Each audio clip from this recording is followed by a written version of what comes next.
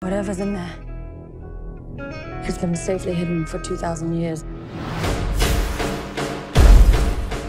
So my question for you, Sofia, is what was your hardest day on set and what was your most rewarding day on set?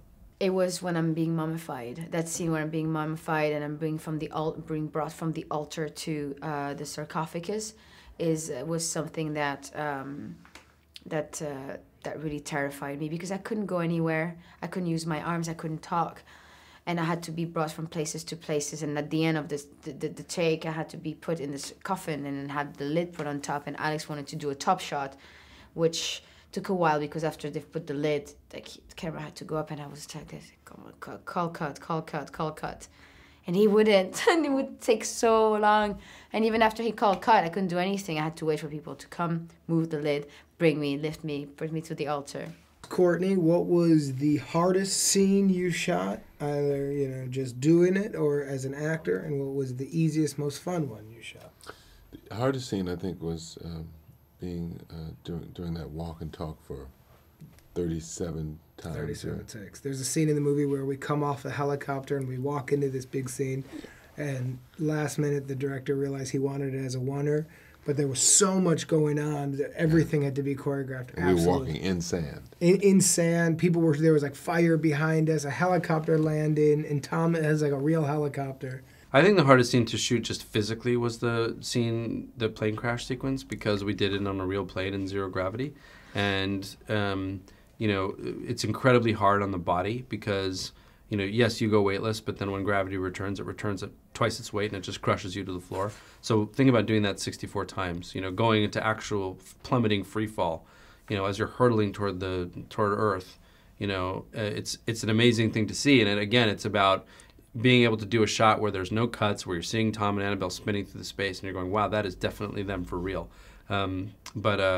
It was physically demanding for sure. Sofia, here's the question I have for you.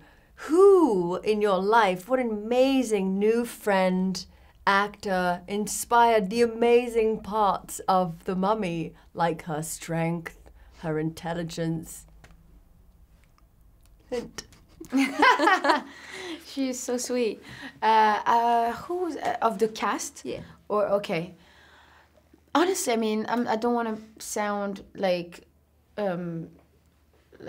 obvious or anything like that, but genuinely everybody inspired me. Everybody brought some sort of quality that I look up to. I'm still fiercely new to this craft, and I'm learning every single time that I'm on set with people. Of course, Tom is inspiring because of where he comes from and because of everything he's achieved and because he is hilarious and funny and sweet. Annabelle is such a bubbly, lovely, woman. She's strong and she's very caring, and we had such a lovely dynamic on set and outside set. And Jake is hilarious. Jake is so funny and sweet and fun and yeah, I couldn't pick. I really had such a great time with all of them. What was it like to actually dive off those buildings that were moving? It was that house that they made. They built a 3-story building that was built to crumble, and we fall from the top. When did you find out that you had to do that? They had told me earlier, but they had told me and said there's a chance it'll be too dangerous. So they said we might do it with the stunt guys if Tom will allow us to do it with the stunt guys, because it's really hard to test it because it takes so long to build it back up, and it's hard to figure out the speed. So they said there's a real chance that you're not going to do this. The day before, they said, we tested it yesterday, and my stunt guy goes, it went way too fast. He's like, I'm not having you doing it. Who said that? My stunt guy. And he said, you're not doing it. He said, he goes, you guys aren't doing it. No way. Then, no way. And so I released all the stress. I was off. When did you find out? Morning of. Morning of. We get there, and they were suiting me up, and I said, I'm not doing it right. I think you were going to do it right. And they said, no, we tested this morning. We have it under control. I go, how many times you tested? And he was like, just once or twice, but it's good. And then he said, Tom's insisting on doing it. He's very excited.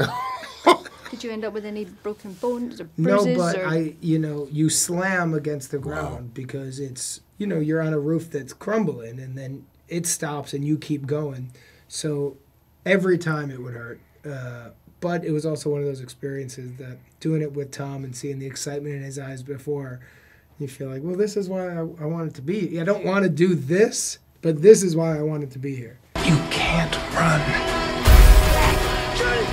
You can't escape.